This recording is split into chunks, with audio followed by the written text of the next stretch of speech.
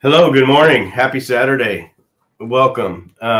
Elizabeth and I get to introduce Charles Taylor to you guys today. So ask questions, please. Subscribe to wherever you're watching. I always forget to tell people to subscribe. Thank you for joining us on a Saturday. So we wanted to do something for the weekend warrior type people, or the people that are, I don't know, sitting around working and want to watch something at the same time. So welcome, Charles. Thank you very much for having me. Awesome. Elizabeth, welcome. How are you? I'm good. All right. So anyways, Charles is an interesting story. He came to spring training last year. We'll talk a little bit about that. He's on the enterprise side of our world, in the SEO world, and it definitely brings a whole different dynamic compared to a lot of us agency owners that have smaller, medium, even some larger clients. But it's interesting. One of the neatest things that I got to do last year was talk to Charles about, just different questions that, might be in people's minds about, gee whiz, I mean, you get all these hits a month, how do you control all this stuff and everything? And just super cool conversations. And then we also got to meet at a couple other events. And so we'll talk a little bit about Charles and his rise to fame this year, so to speak. But he's an interesting guy. He's worked for a couple major freaking companies that he'll talk about. But ask questions, guys. These things are this is what we like to bring to you guys, are people that are in a different category or a different path than we are. Some people want to get into the enterprise type SEO. Some people like us have been there, probably don't really want to go back. So, but ask your questions, guys. We'll get into this. And then, this is going to be great. So anyways, Charles, tell us a little bit about yourself and how you got into this wonderful world. Yeah, no problem. So the first thing I'll always warn everybody is the grass is always greener on the other side. For those of us who are enterprise, we look at the agency or the independent model and be like, wow, that would really be nice. And then I'm sure those of you that are in the agency or independent, like, wow, it'd be great to work for a large company. That grass is always greener. The funny thing is that the SEO is not different, but what you end up focusing on is real different.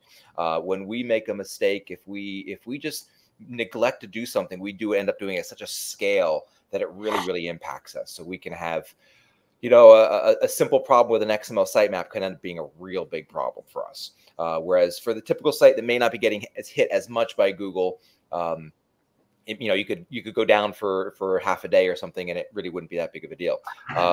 But on the reverse side, though, we get to see things at scale. We get the benefit from the fact that Google's constantly hitting our site. So just to give you a quick little kind of Reader's Digest version of my story. I currently work. I'm the senior director of SEO for Fox Corporation. I've been there for almost 3 years now.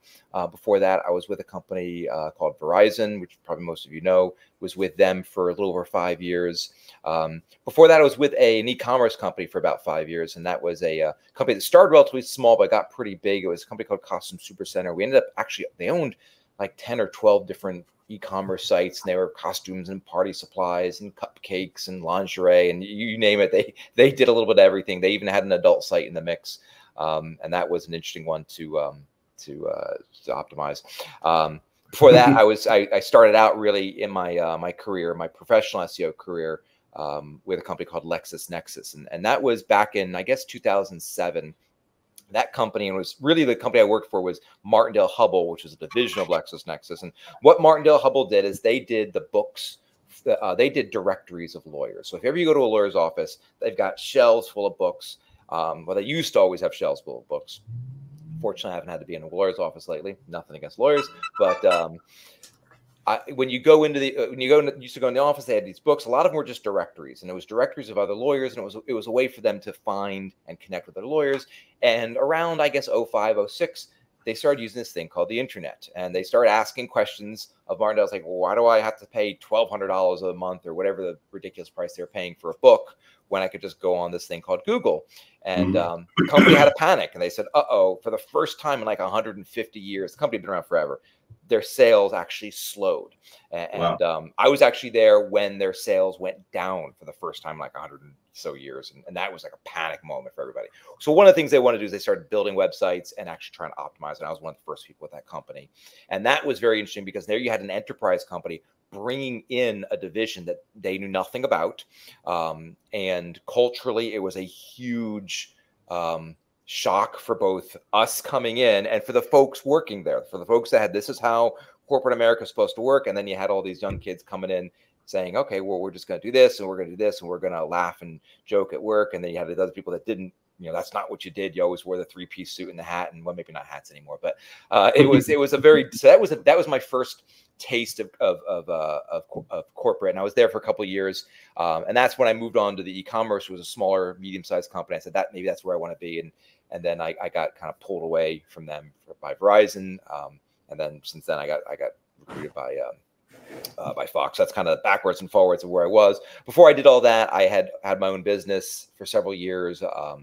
And I ended up building, I kind of fell into, I always joke that you get into SEO out of inspiration or desperation. And mine was definitely on the desperation side.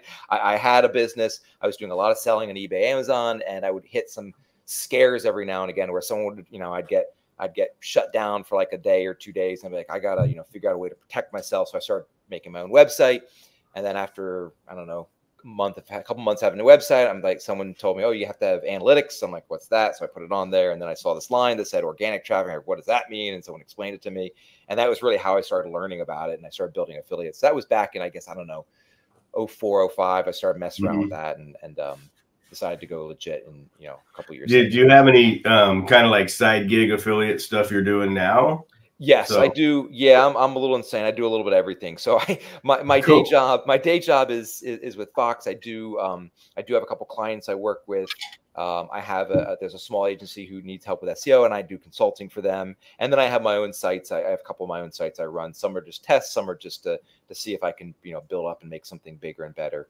Build my own kind of passive income. So yeah, I do too much. I do a little bit of everything. So I like doing the client work on my own stuff because it kind of keeps my hands kind of dirty, so to speak. It keeps my boots on the ground. Whereas in an enterprise sites, it's easy not to touch. There's things I can't touch, quite frankly. Yeah, for sure. There's things I just can't.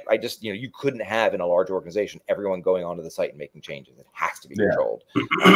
So it's nice to be able to do my own schema as opposed to trying to explain to somebody, here's how you do schema, or doing my own, you know, canonical tags, supposed to have to explain to me, nope, that's not how a canonical tag works. This is how it works. And re-explaining.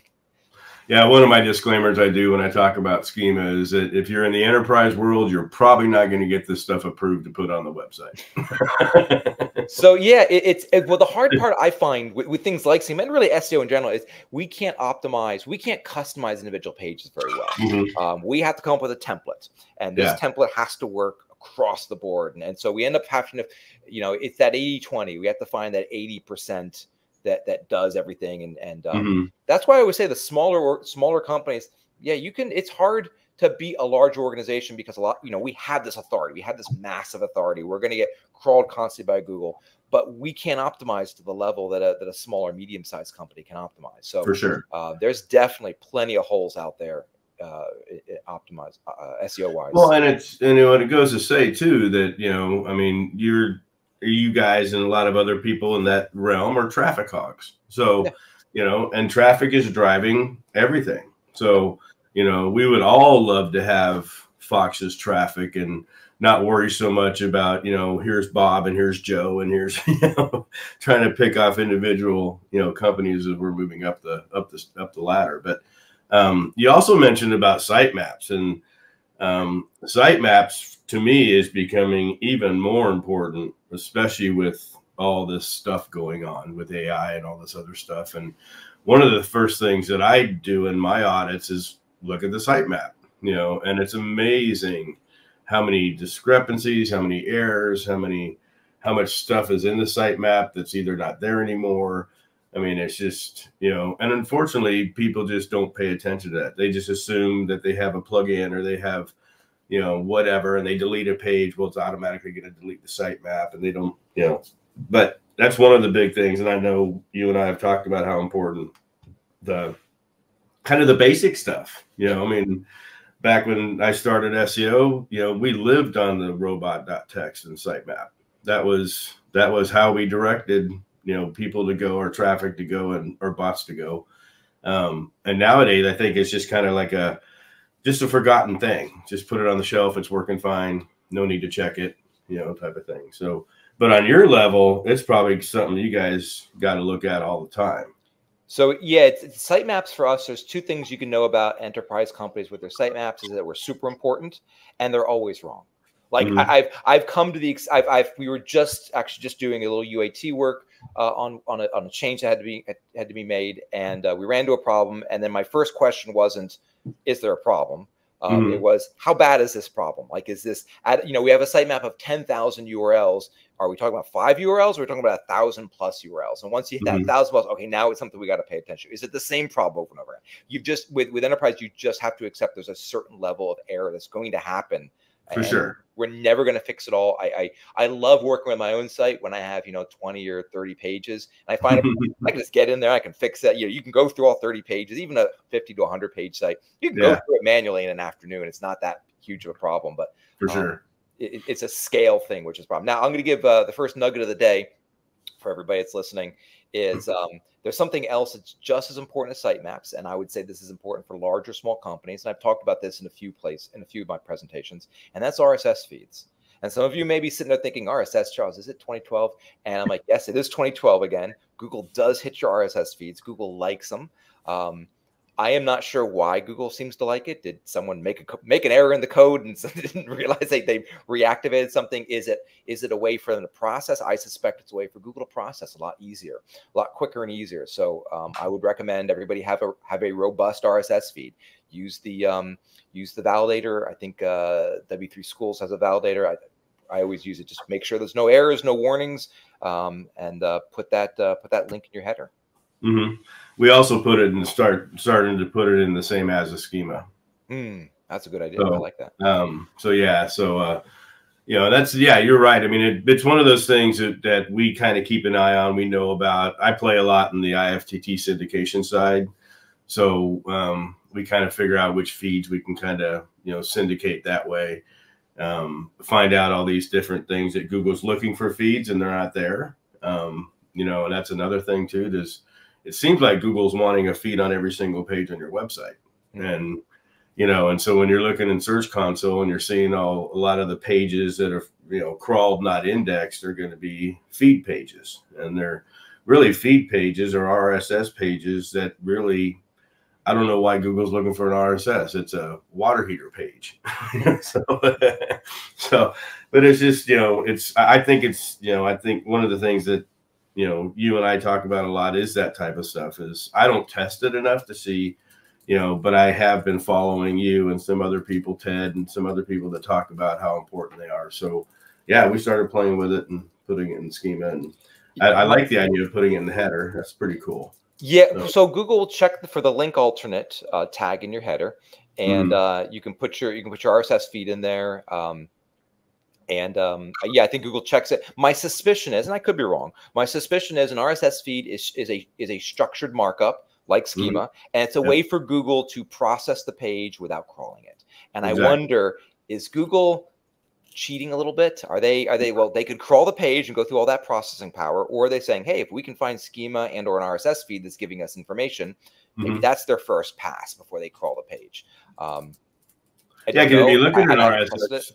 If you look at an RSS feed page, it looks like an AMP page, the old AMP page. No images, no, just quick text, flip it on down. You've got the header, you've got the body, you've got everything lined up there. Google doesn't have to deal with, images and ads and comment sections. They don't have to deal with anything in there, which if I was a programmer, I'd be very happy to crawl that any day other than figure out what is the main content and what is not the main content of a page. So consistently the path of least resistance. Yeah. Yes. So I've noticed, and that's one of the other benefits working with enterprise is we can see, because we see data at such mass scale. I'll also notice that Google has a lot of, I call them cheats, but they're shortcuts. They're ways to do processing so that they don't have, so they don't have to figure out the, so let's just take something simple. The date using the last modified date or last update date in schema is a great way for Google to figure out when was this page last updated, as opposed to checking its, as opposed to getting the page, doing a diff in its database, figuring out when's the last time I saw it. Okay, it must have changed. Like Google will go through all that processing, or you could just look at your schema, look at your last modified date. I don't know Google's doing that, but that's the kinds of things I'm seeing Google do, where it'll have a little bit of a cheat saying, hey, if this is updated, that means this whole page must have been updated. Or if this wasn't updated, that means this whole page must not have been updated. And they have lots of little things they do to I think, to cut down their processing. And I think that must be an edict within Google over the last couple of years. Like, what can we do to save processing time? I agree. 100%. So then I have a question for you, Terry. Like, how often do you consistently go in and update schema? Because like, I know for a lot of people that you have done projects for, it's typically a one and done. Or is it something that should be modified on a regular basis? I mean, the last date modified, first of all, your sitemap should be set to last date modified. So most sitemaps out of the box are set alphabetical. So your about page gets crawled every single time. So I don't really spend too much time, obviously, going back to all the schema and updating. We just updated the water heater page. So I'm going to go in the schema and put a last modified date there, because it's already in the sitemap that it's the last modified. So, but I do agree, a brand new page or everything else that, you know, we play with it. But again, I don't want to give Google the impression, at least on the last modified, unless it's automated. You know, that's the thing. If I've got to manually go into these 10 pages schema and change that date, you know, I don't know. It's just, I look at it more of a scale factor thing for me. So, but I do know that having the date somewhere is super important. You know, whether you have it in your sitemap, I always show the time and date on the sitemap. I've always have. It makes sense to me. You know, Google would want to say, oh, hey, this is yesterday. You know, I'll crawl it. So, but again, yeah, it's just, again, telling the search engines what was the most recent thing that happened to this website.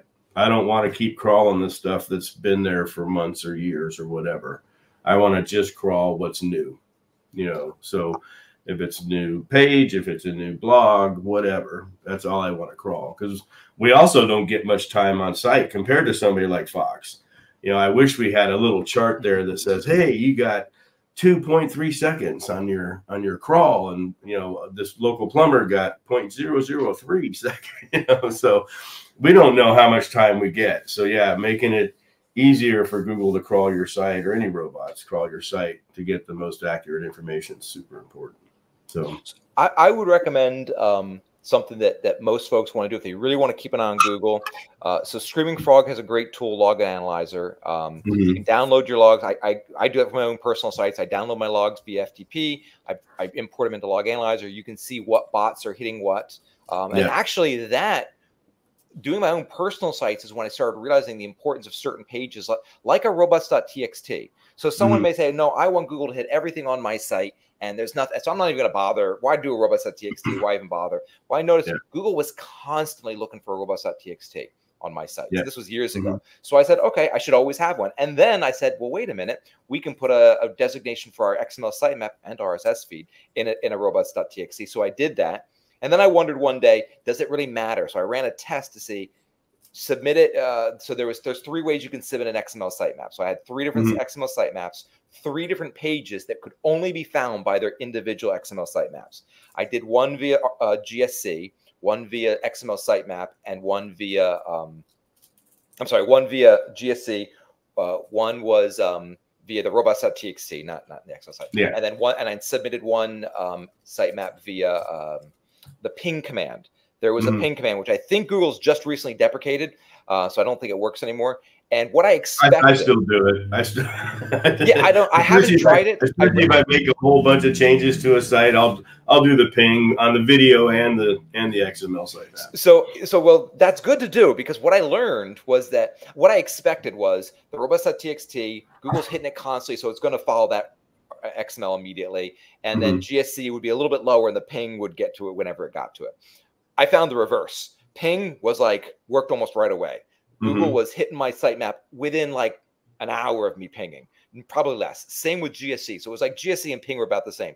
XML sitemap, it took or robots.txt, I mean, it took Google literally days to recognize the XML sitemap. So then I ran the test. They have to come back to see that sitemap. They have to come back to see the robot.txt. But that's the thing. They were hitting my robots.txt every day, and they weren't hitting the XML in there, which I found very, very interesting.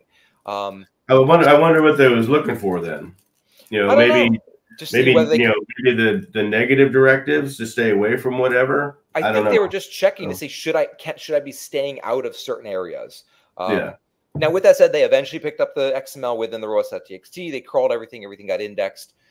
So from there, I've always thought to myself, all right, definitely resubmit via Search Console with your XML. Don't worry, you know, definitely. Hey, if the ping command's still working, still use it. Like I said, I heard it was deprecated, but I haven't tried it.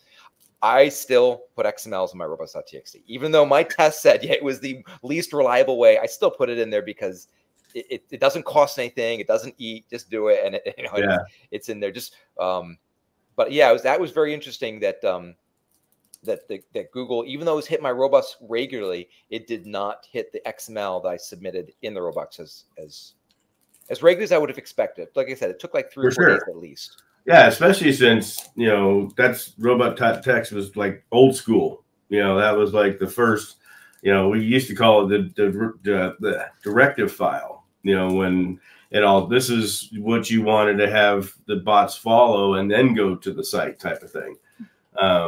It's also one of the things that it's amazing how many websites I audit that don't even have one still, you know, so it's, but yeah, I again, maybe I'm old school or whatever, but I make sure my robot.txt is pretty open. You know, definitely has the sitemap on it. You know, in WordPress, I disallow the regular WordPress crap. But then, you know, I used to do a lot more with robot.txt, and so until I started looking at other people's robot.txt. So I believed at one time my robot.txt was such a hindrance to the crawl that they just gave up. I had so many different, you know, stay away from this, you know, don't do this, you know, all this different stuff in this robot.txt file. And then I minimized like 3 or 4 sentences or 3. Yeah, that was it. So, but all right, cool. So how did you earlier about, I'm sorry, I was just gonna say, we were talking earlier about dates. And one of the things I want to put in there, you mentioned time, and that's 100% accurate. Google, I've noticed, is very sensitive to time zones. We actually, about a year or so ago, had some problems with Google displaying our time properly in the search results. And we realized once we fixed our time zone, it magically fixed it. We were doing UTC, we changed it to Eastern, and immediately Google liked it. So and I learned this from Ted. Actually, I think I learned it initially at Spring Training, because I was telling him about times, and he was saying how difficult it is, how times are very difficult to code and process. For sure. So it's something you were mentioning about times. I think that's something that everybody should be, you know, take away from, is like, get your times right, because Google already has trouble with times. For sure. Yeah. I mean, Google right now is having trouble with everything. You know, I mean, it's, you know, I talk to them. I mean, one of the biggest questions I get is, you know, because I'm so big in on-page and I'm such a believer in on-page, how is the, you know, just the vomiting of AI content affecting that? And again, I think we have to make it easier for the bots to figure out what we want. It's, you know, I understand they're going after all the information overload, spam crap. But we're all using AI. I don't know anybody that's not. So, you know, but it just depends on how you're using the AI side. Something I'm going to talk heavily about at Spring Training is basically how to organize your website. You know, Google themselves are using AI. Exactly. They're working with publishers to create AI news content. This is a year before they started this over a year ago, and they've just released this, like, oh, mass AI content. Like, Google, you're working with people to create AI content. So what do you mean this mass AI content? And what's the definition of mass content then? 10 pages, 100 pages, 1,000 pages? Exactly. Yeah. And that's the whole thing, is that, you know, I mean, we're still kind of, at least on our side, we're still kind of dipping our toes in, you know, like I did 10 blog cluster yesterday. We're doing more clustering writing content now than anything. But I think the idea is still, you know, is it helpful? You know, is it going to answer queries that people are looking for, or is it just fluff content? You know, why do you need a green hot water heater? Well, Yeah. is that even a search term? So anyway, so yeah, I think it's on the enterprise side, part of the AI, are you guys dealing with the AI video imaging type stuff that gets thrown into your sites throughout the, how are you guys monitoring AI? Good AI compared to bad. So yeah, AI is one of those things that and I started championing this a while ago internally. It's like, look, AI needs to solve a problem. AI is not the solution in of itself. It's the solution to a specific problem. And so we started looking at it that way. One of the things, we have a team that looks at how to do our headlines, just our on-site headlines. I'm not even talking about title tags or the headline on a page, but when you land on the homepage of a website, now you have to think about it. So a user lands on our homepage. Now you have all these articles competing for that user's attention. So we've actually spent a lot of time using AI to figure out what is the best article to pull, what is the best headline to pull somebody in.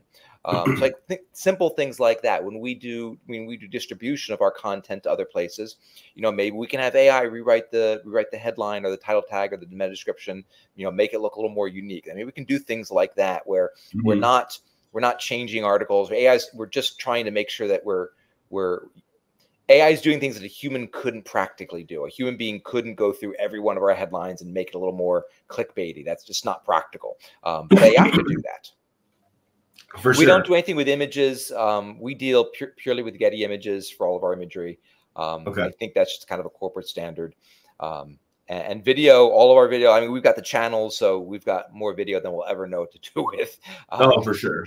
So that's, I've been trying to get the team, and this is a bigger issue. My goal is I want to get AI transcripts of everything and summaries. And that's a great place where we could get a summary of a video clip.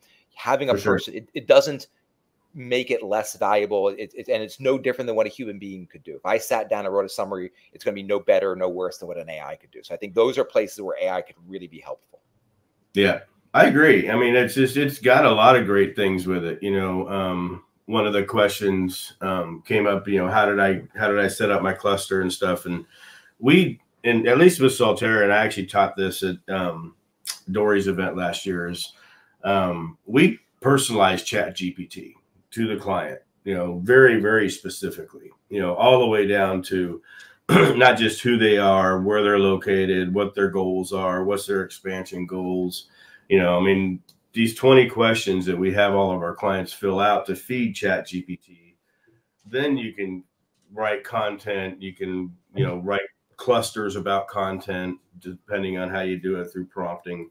And it's really, really accurate content. So we stick it through Grammarly Pro, we send it to the client for approval, and we're amazed if we get more than 5 corrections on 10 pieces of article. It's that accurate because the client gave us the information to feed it. So, and we can change the voice. I might go after one article, might be in a voice of empathy because, they're hot. We did a blog about a hot water heater, not really exploded, but kind of just water everywhere, so we did it in an empathy voice, and that was kind of interesting because it made it sound like you're a sad sack, but we had to go back and kind of play around with that. But I think, we're a huge ChatGPT-4 company right now, especially. So just because we figured out early in this game that otherwise it's just a big scraper unless you personalize it. Yeah. So no, your presentation was great at Rockstars, and I took away a lot of things, and I utilized your prompt templates quite a bit for clients who are trying to do a lot of blogging, and they were just all over the place. I'm like, no, here's your direction was perfect because it showed here's how you focus everything in, here's how you make sure that you can scale it, you can scale the creation. I don't even use it for the writing of the blogs, but it's just like, what should we write about? The outlines. It's great for coming up with ideation, outlines, and then also you had the whole thing with the topics and the entities, and I don't want to give too much of it away, but you had great ideas, and I can hand it off to someone now and actually give them a system, like, here's the system you want to use, so that now the writers don't have to guess. They don't have to come up with things on their own. They have something they can follow. And that's where I like using AI, because I don't have it right, but I will have it help me ideate and create outlines. No, exactly right. I mean, we're our content for our clients now went from 2 to 4 a month to 10 plus, depending on the client. And because we're looking at content a different way, just because we're query based. I mean, I'm all about queries. You know, how are people searching for that keyword? Don't just write the keyword. You know, what's the people also ask? What are all these things that Google's giving people credit for? That's what you should be writing about. So, and then break it out to see, hey, can I write more about this? You know, can I expand on this query or question or thought? You know, so, and then you just start seeing, you know, Google's just eating that stuff up, you know, because they're all interlinked together, kind of like the, you know, hub of or a bicycle wheel. They're all interlinked together, and they all link to the main page you're writing about. So, and we're seeing just great results with that. And it's an upcharge. So we definitely, it's not like we throw it back in there. We say, hey, you know, Mr. Plumber, let's do a 15 cluster around tankless hot water heaters or whatever. So, and you're creating great value for them too. I mean, that's the key. That's the key. You can use AI to create more value as an agency, as a consultant, and that's what these companies need. They need somebody to come in and just take care of this, just make this thing right for me. And that's, you know, and you're exactly right. And it's just, you know, but you have to. We also share the chat link with our clients so they can write and do stuff.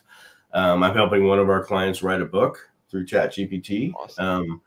You know, it'll do all kinds of stuff. You just have to be creative of what to feed it. So, you know, when I did the Rockstars things, I came up with a whole storyboard for, you know, YouTube videos and all this stuff through just this ChatGPT thing. So, and we haven't, you know, full disclaimer, I haven't played with Claude and all the other most popular ones.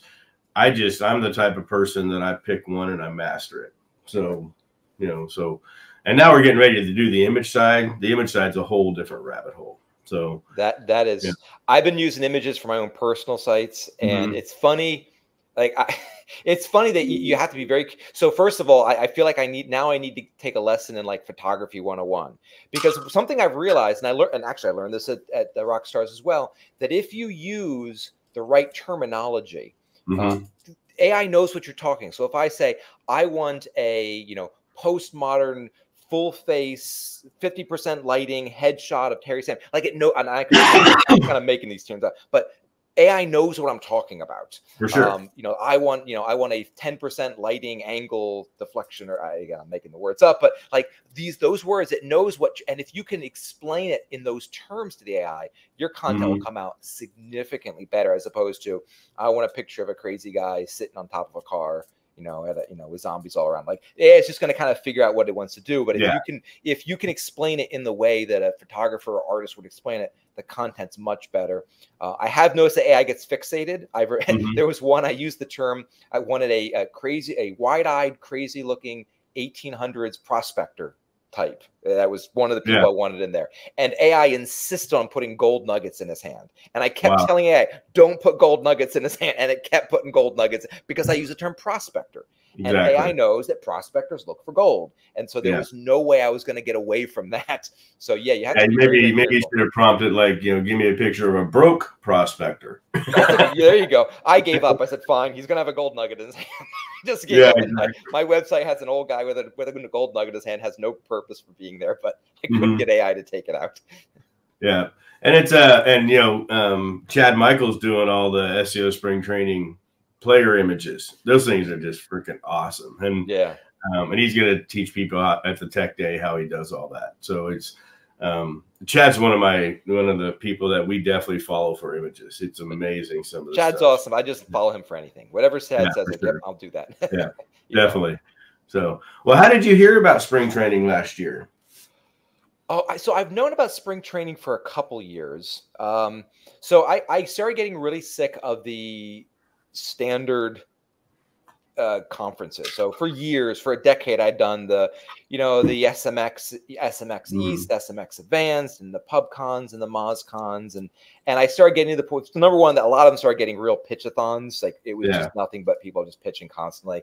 People were saying the same things constantly. You'd go to one event. I tried mixing up the events, and because people were doing the same thing year after year after year, and then tried to mix up the events, and that worked a little bit, but then people started, and then I noticed around the same time, people started just taking the same things. And so I'm like, I gotta, and not to, it sounds egotistical and arrogant, but I wasn't learning anything. I'm like, I gotta go to people that are talking about things that I just don't know anything about. And so I started, and this happened right before the pandemic. I started saying, what else is out there? And I heard of spring training, and then I heard of rock stars, and I heard some of these other events. I'm like, wow, I need to, I need to start going to these.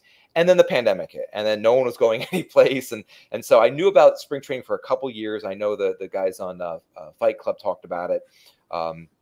So yeah, I guess it was last year. I said, oh, wait a minute. Everybody was back up to going to places. No one was wearing masks anymore to go to places. I was like, this is awesome. Let me start going places again. And this is what I want to go to. And it was awesome because I got a chance to obviously to meet you guys and actually meet everybody. Everyone was really, very nice. And so that's something I would recommend to anybody who's going to spring training. If you're just going as an attendee, and even if you don't have like a VIP, do not hesitate to just walk up and talk to any of the speakers. We're all a bunch of introverts, so it's just I try to break myself of that habit. But just feel free to talk to any of us. I mean, I'm always happy to talk to anybody about anything. Just don't be afraid. Everyone's really, really nice and really, really cool to talk to. And obviously, met you guys right away, and it was really nice to meet you guys. And it was it was funny because when we got your form that you signed up last year, we're like, oh my gosh, somebody from Fox Business. That was when you were with Fox Business. You hadn't been promoted yet. Now, congratulations on your promotion. Thanks. But we were like, oh wow, we got somebody, because one of the things as conference hosts is you try to get people from outside your little circles, and this is our 5th one, so obviously we've got a following as far as our circle. But then you start seeing, oh wow, we got a guy from Fox, and then we got last year we had 2 local lawyers show up that they wanted to do their own marketing. So so you figure out and you try to figure out, okay, wow, this is cool. So and that was the first question I asked you, is how did you hear about it? And so that was intriguing. Did you talk about it at your Fox meeting? Actually, I did. I did a whole presentation to the team. It's like what I learned, because I took away a lot of great things, even the things that weren't SEO specific. So you had a lot of good speakers last year that talk about other things other than SEO, talk about organization and whatnot. I found those just as helpful.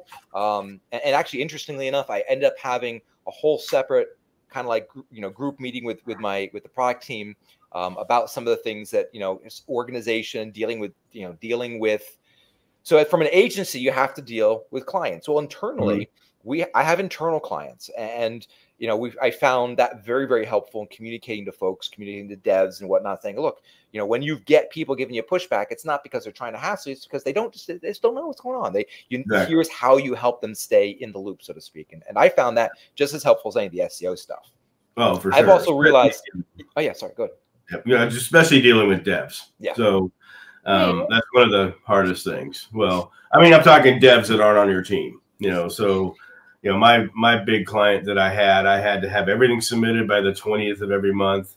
It would go to committee. They would tell me what was approved and what wasn't approved. And, I mean, it was just, it was, I don't know, like, what do you mean this isn't approved? This is simple, Well, they didn't understand it because I wasn't the one talking to them. There was a third party or a middle person talking to the devs. And so, yeah, that was one of the frustrating things but also communicating upwards and downwards. Like, so I'll speak to, an executive vice president or something like that. Now, this person, they're running around constantly. They do not want me to get into the weeds, because getting in the weeds it just wastes their time. They just need to know. And really, one of my big takeaways was you have to make sure ultimately when you're done speaking with anybody, client, internal, external, you're leaving them with an emotion. You're leaving them with a feeling. They're not going to remember the facts, but they will remember, was I comfortable that Elizabeth knew what she was talking about? Was I comfortable that Terry had a plan going forward? Was I comfortable that Charles, while he had problems, was working on fixing the problems and knew what he needed to do? That's really ultimately what you need to leave a client or internal client with is they need to feel comfortable with you. And everyone's had it. Everyone's had someone, you take your car to the shop, or maybe you have someone come to look at your house and do some work on something. And when it's all done, is it the fact that they explained the problem wasn't really what helped you? It was, did I feel they were confident? It was always a feeling they're left with. And that was something that I think that all of us need to learn more.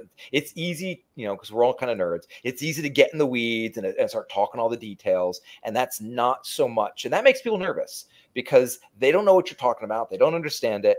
And now you're leaving them with a question mark, and you're leaving them uneasy. And that's never a good position for a client, or, you know, again, internal or external, or downwards. You have people, so I have teams I manage. You have to be able to explain to folks, hey, here's why we're doing things. It's really easy to say, why don't we just fix these XML sitemaps and make them perfect? It's like, you're right, we could, but let's look at how much time and energy we would require. Would we really get that much? There's a lot of juice out of that squeeze. So you have to always explain, here's why, you know, oh, we're short people. We just need to hire more people. You're right, we do. But there's a whole legal HR thing going on right now, and we can't for these specific reasons. And now we're really in a weird spot. And, you know, the new fiscal year doesn't start for another 2 months, so we might as well wait for 2 months. Unfortunately, you know, it's like you have to be able to explain at the people's level, either at a high level or low level, like, here's what's going on and here's why. The why, and make sure people understand that, okay. And again, it's always boils down to the same thing. Okay, Charles is working on it. You know, we trust him, and that's really ultimately what you got to make them leave with, that feeling that, you know, you've got it handled. Yeah, for sure. Now, so do you have to deal with your obviously Fox site being attacked? I mean, whether it be, you know, trying to inject something, or, you know, you have to be on radars out there to say, hey man, if I can hack into Fox, man, I'd freaking get the trophy on my shelf. And do you have to do you see stuff like that and deal with stuff, or do you guys have a separate security type? So the good news is, or the bad news is, yes, everybody is gunning for our sites. We're a large site. And I've learned over the last couple of years that there are some people that don't like Fox. Go figure. There are some people that don't like us and think we're evil. So, you know, so you've got that going on too. So you've got the regular hackers, and then you've got people that have a vendetta. So that's the bad news. The good news is we have a whole team that worries about that. I don't have to worry about it, fortunately. Very smart, very hardworking guys. So yeah, they keep an eye on stuff. With that said, stuff still sneaks through. So for example, I know there's been articles written recently about that /1000 spam that John Mueller just completely dismissed. I don't think he should really be dismissing. I'll say, talk to Ted if you want to know more about that. He definitely has a good eye on this stuff. But we get that stuff. Like, I looked at our logs, and immediately like, yep, we're getting it. But I looked at it, I'm like, okay, it's just not to a level that we have to worry about. I pointed out to our team and said, hey, when you see this kind of stuff, you know, this is just as garbage, and this is what they're trying to do. And then they can handle it. Then they can create a template that takes care of it. But they got to be careful. They can't just say, you know, block anything that's going to a /1000, because we might have pages that just happen to be named /1000. So it's all these weird, you know, so it's ends up being a lot more complicated. But we have a team that gets to worry about it. So I don't have to fret over it.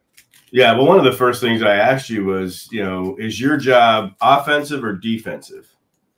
And, you know, what's your answer? It might have changed from a year ago. So yeah, hopefully I answer it the same as I answered it when we talked. I would say that about 30% of my job is risk management internally, though. It's not even worrying about somebody hurting our site. It's making sure we don't hurt ourselves. And I can't tell you how many times I have a guy that literally once a month or once a quarter, I think we have it once a quarter, he reviews all the templates to see what changed in our template. Oh, someone released something a month ago that changed this, and now our page load differently. And they didn't even think to talk to SEO about it. They just figured it had nothing to do with SEO. Fortunately, most people will come to SEO and say, hey, is this an issue? Should we be concerned about this? Sometimes things just have to be done. Recently, we decided to gate content, meaning, you know, if you go to foxnews.com, there's a good chance you're going to have to give an email address now to start seeing certain articles. That's a problem. You're going to block Google. That's a problem. We actually had an issue where someone decided, oh, we're going to gate the first debate. And they didn't check with me because they didn't think it had anything to do with SEO. What they didn't realize is by gating the video page, they were essentially blocking the search engine. So we had a problem during one of our debates long ago. But, you know, we fixed that, and I was able to explain to the team, that's an impact. So there's that. Yeah, 30% of the job is just how do we How do we protect ourselves from ourselves? I would say another 30% of the job is how do we make the system better?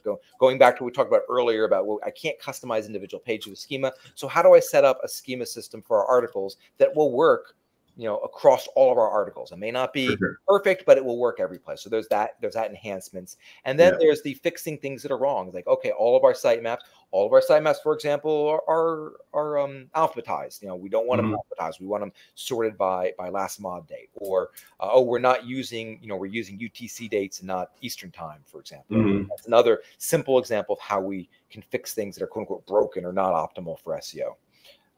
Yeah, exactly. That's awesome. Now, do you guys have any talk communication responsibility to the local Fox News websites?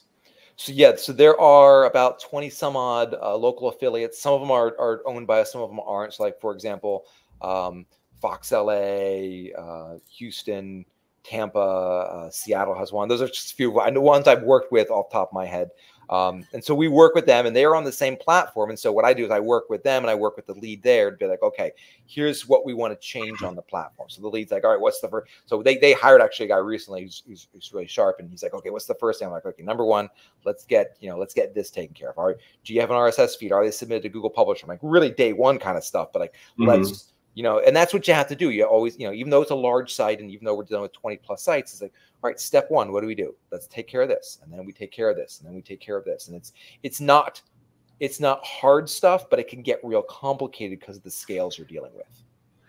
Yeah. Kind of like what Elizabeth preaches is consistency in the communication. So you don't have a Fox News in Butte, Montana reporting something different than regular Fox News. Yeah, so my job's a lot more lately been making sure that all of our different sites are using the same systems, using the same processes, using the same best practices, to the point where I even communicate now. Fox is a large company, so we have like New York Post, and I talk to them, TMZ. We're all part of kind of the same thing. So I talk to the guy from TMZ. He's a blast to talk to.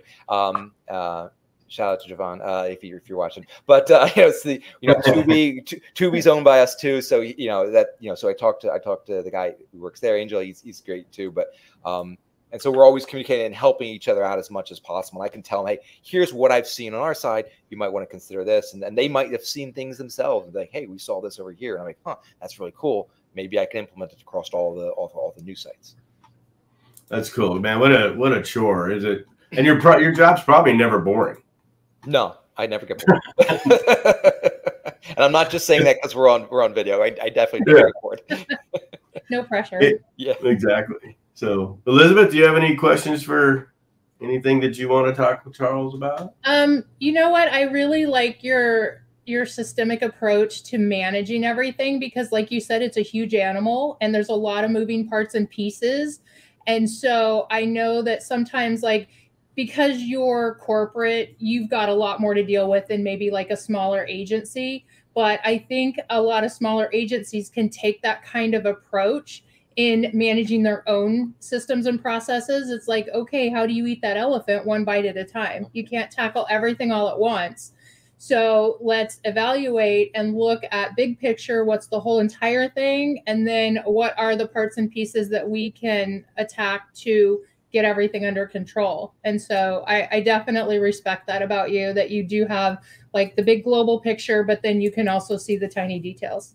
Yeah, I think there is so much that the large, these large conferences, again, like the SMXs and the SEO Spring Trainings can learn from each other. I think there should be a lot more cross-pollination. Actually, lately I've been thinking maybe I need to try to get myself into one of the SMXs and say, hey, here's what I've learned working with the quote unquote black hat community. Because that's the thing. Any small conference is immediately labeled black hat. And that's like, first of all, that's not fair. It's not true. It's not accurate. And what I learned, and this is one of the reasons why I was very interested in doing things like spring training, is that you folks have to deal with things that I don't have to deal with. You have to figure out how to send a signal to the search engine that I don't have to figure out how to send. But often you folks are much better. You talk, especially someone like a Mike Marlino. He's figured out all these specific things you've got to send to the search engines to make them respect you and understand, like, okay, this is an important business.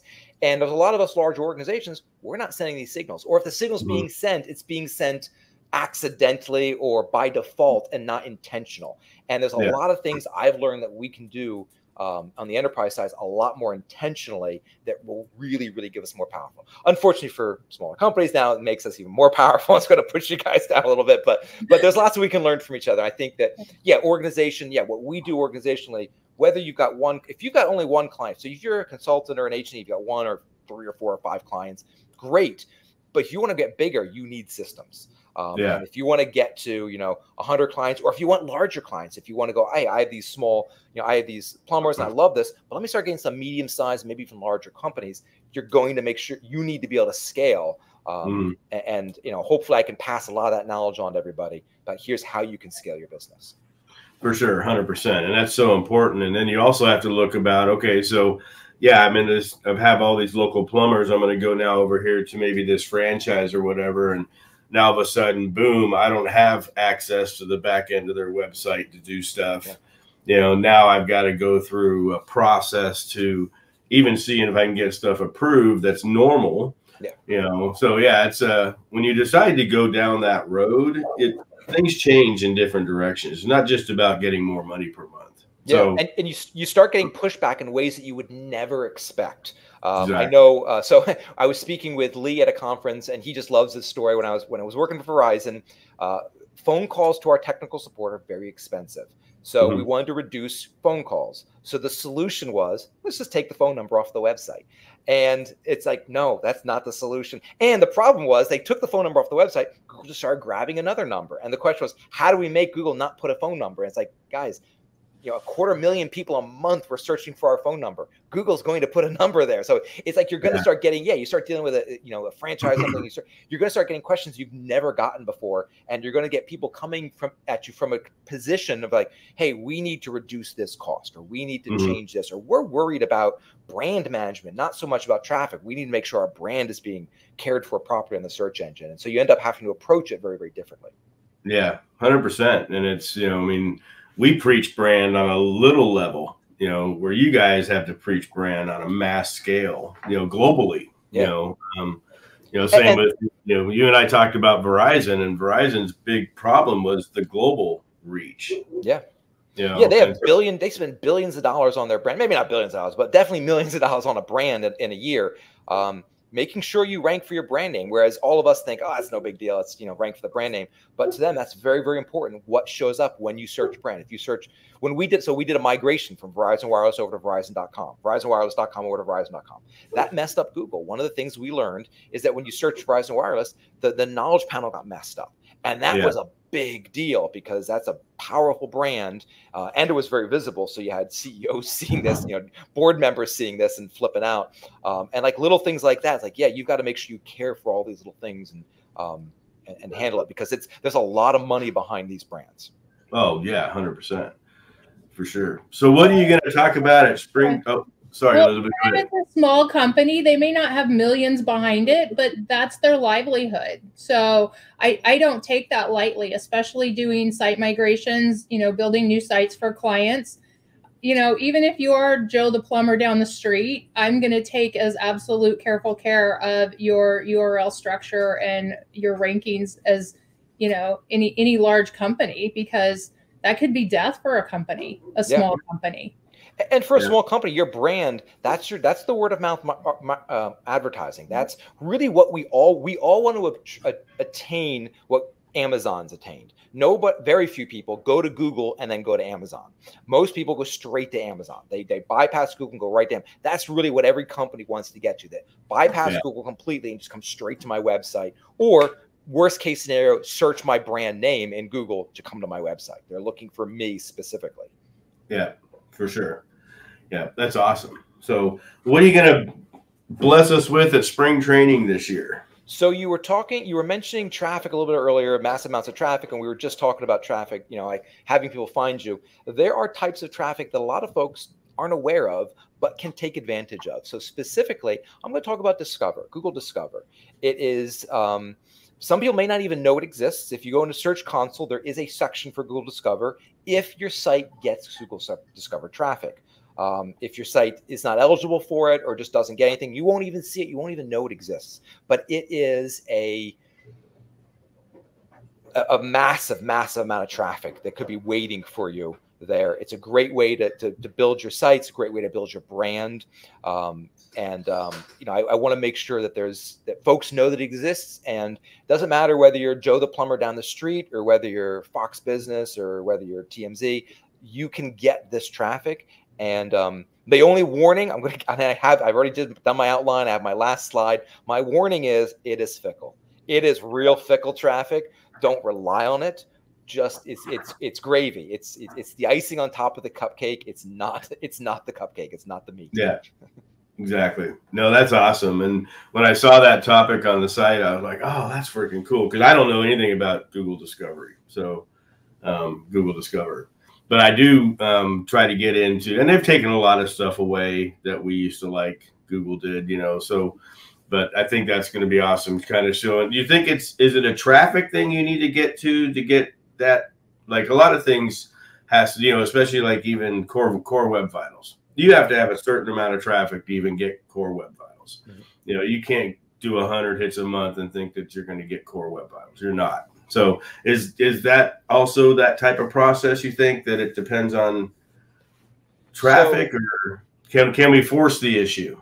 So Discover is controlled. There are some technical things you have to do, but it really boils down to traffic and engagement.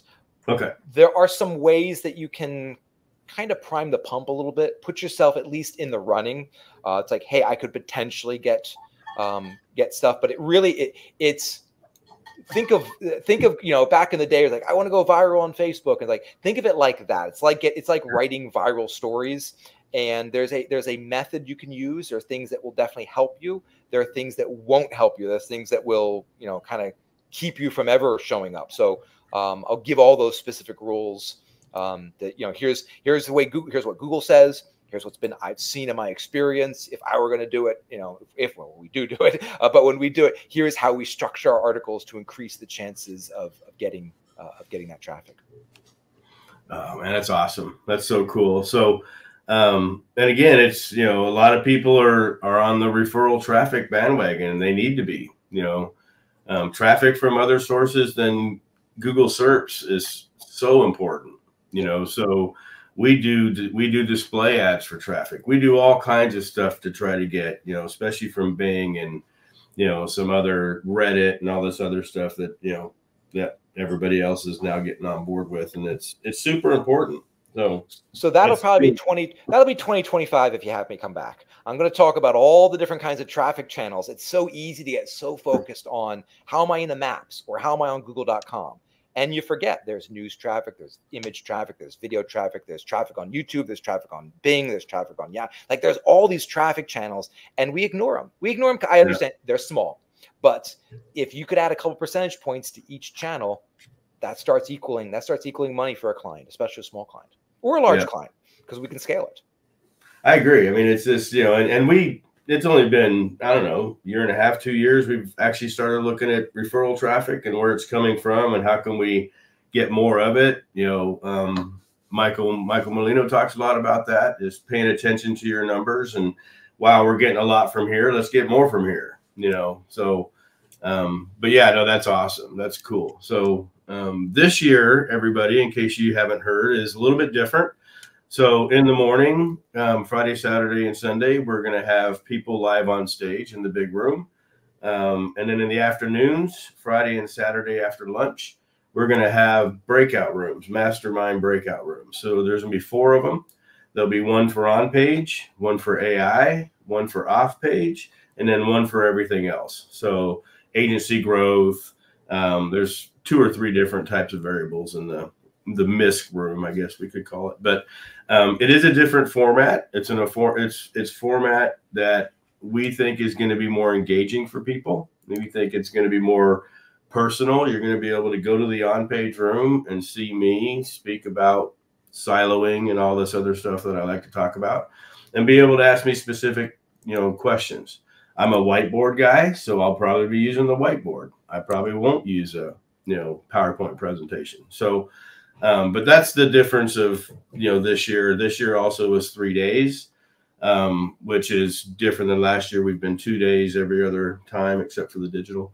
So again, it's providing more people, more value. The speakers stay on site, just like last year, nothing's changed. So you get to, find them in the bar, have dinner with them, do all kinds of stuff to build relationships and really change your life. I mean, I don't say that lightly. The people I've met at conferences, and my friends, maybe even I can even call them family. They're gold. Charles knows, like I do, I can reach out to any of these guys if I got a problem, and that's where you feel really comfortable in this business. If CBS wants to hire me or whatever, Charles is the first person I'm going to freaking reach out to and say, hey, is this even a good idea? What should I negotiate? Because if you go to that level, your contracts change, all that stuff goes all out of whack. So, make friends with people that are in that space already. What did they do wrong? Hey, make sure you have this in your contract. I would have done this differently. So, but that's the kind of stuff. And I'm sure you're going to see Charles, and Charles is going to talk to you about what he's going to talk about in 2025. So, in 2025, things might be completely different. Yeah, so possibly. But anyways, we hope you guys can come to the event. We have our sponsors up there. Actually, I think we have one more to add. Maybe not. Yeah, one more to add. I have one more to add. But also I wanted to add, we've been to a few of the bigger conferences that have like massive amounts of people. And one of the things that we look at intentionally is, because so many of us are introverts and we are not like super social butterflies, we take that into consideration with the venue. We make sure that the hotel knows that our people typically stay on site. They congregate around the bar because, that's just who we are. But we make sure that the facilities, the hotel has places to hang out for everybody who does stay on site, so that you can have those conversations, because we're not the type to go out to like a loud, crazy bar and talk shop. Like, we want the quiet areas, hey, I really want to pick this apart. I want to understand, how do you do this? How did it help your agency? Or, how did you get an agency from a freelancer? And then, if you have a particularly sticky problem with a client, how can you unstick it? And so we want to make sure that the facilities have those opportunities. Yeah, for sure. 100%. And it's, it's very important that, I tell people all the time that if you come to spring training for specific reasons or whatever, and you don't get those specific reasons, reach out to me and I'll make sure you do. So we also continue on the event after the fact. So here in the next couple of weeks, we're going to build the private Facebook group for this year, and we will have AMAs after the event. We keep it going. We want you guys to, might sound kind of weird, but we want you guys to be part of our family, and we want to help you through whatever you're struggling with. So, but I think it's going to be, one of the ones that you don't want to miss this year. We're very excited about the new format. And we've got one VIP ticket. We had one that had a flight problem getting here in time, but the VIP is the Yankees Diamondback game. We've rented a couple suites. We did this the very first spring training. It was the Cubs and Diamondbacks. And, it still today is one of the, most popular VIP events that people went to. So, again, hope you guys can make it. If you have any questions for us, reach out to us. If you have an agency and you want to bring a few people, contact Elizabeth directly, and she'll, get you guys into a different ticket type system. But anyways, Charles, thank you so much for spending some Saturday morning with us. I guess it's Saturday afternoon for you. It's been great. Thanks for having me. So it's awesome that you're able to do this on a weekend, but it's going to be so exciting to see you here in a few weeks. And definitely hearing about, Google Discover. That's one of the coolest things. Oh, congratulations on being part of Fight Club now. That's awesome. Yeah, thank you very much. Well, so, here's a great takeaway for folks that a year ago today, I hadn't gone to spring training yet. I didn't really know anybody. Now I get to speak at spring training, and I got invited to be part of Fight Club. And so I think that's a great example of how when meet people, talk to them. You know, everyone's really nice, and share. Don't be afraid to share what you know, and because you may find that you know something that other people just don't know. And I went into this thinking, I don't know what these folks, they know so much more than I do, and they can do all this stuff. And I started learning, oh wow, maybe I do know some things that people are interested in. And so not only, you know, feel free to reach out to folks and ask questions, but also don't be afraid to share, because I think you'll find that you definitely have information to other people. You can solve someone else's problem. For sure. And as a bonus, you only find out this if you watch this video. If you watch this video and you say, hey, I saw you with Charles on Saturday, I'll give you my chat GPT SOP.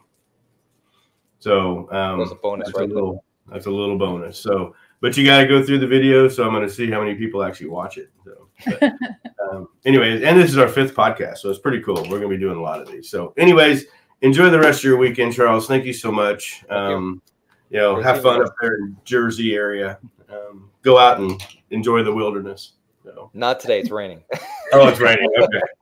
All right. Perfect. Well, thanks everybody for joining us. Reach out if you got any questions, challenges, or problems. And we will see everybody soon. Great.